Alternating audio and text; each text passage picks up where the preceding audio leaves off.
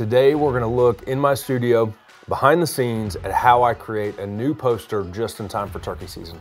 So one thing I've tried to do as a wildlife artist is make my work accessible to pretty much anybody, whether that is a poster, a paper print, a canvas print, or even up to an original piece of fine art. And one thing that we've done that's been really popular is a line of smaller posters on poster paper for people that celebrates Labrador retrievers, white-tailed deer, and the flyways of North America for waterfowl. What I want to do today is, ahead of turkey season, I've got an idea in my head for a wild turkey piece that celebrates all the aspects of the wild turkey and the things that we know and love about them.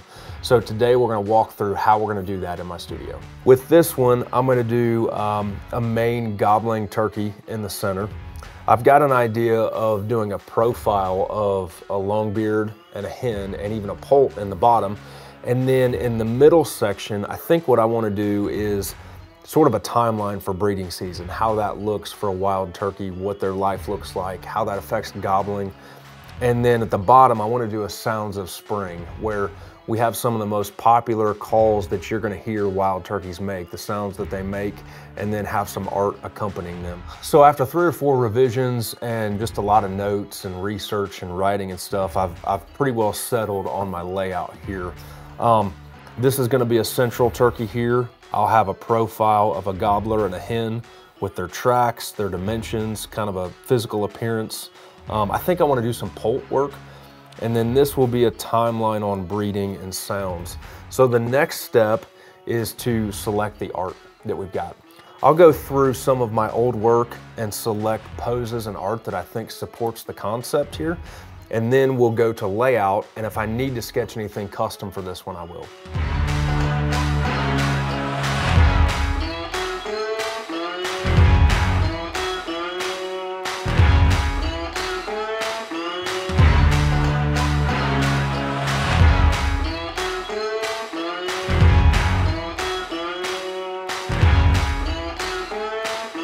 So once we get the first print out, we'll go through and look at some of the finer details. We'll start really proofreading the copy and look for spelling errors, anything like that. You know, one of the things that I see on this piece, I want to extend this range map, this wild turkey range map, and I want to even go down potentially into lower part of Mexico and maybe show the oscillated range, but I want to have a range map in here. I see a couple places where I've just had placeholders, like this gobbler here. I want this to be a hen yelping.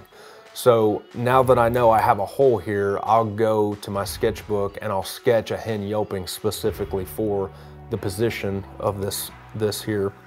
I also need, I need a couple feeding hens. I'll probably put one of those down here and replace this turkey. One thing I want to do though is I want to pull some detail into this middle section of her head. So I'll go back in and sketch that into here and then put that in there.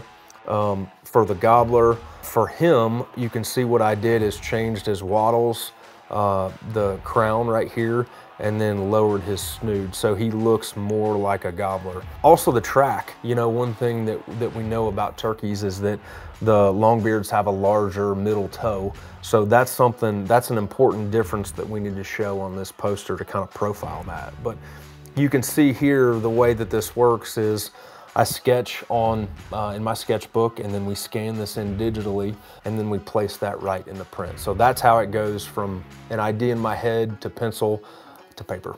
So from here, the process is pretty simple. We will send the digital files to our printer in Richmond, Virginia, and they will send us a proof back.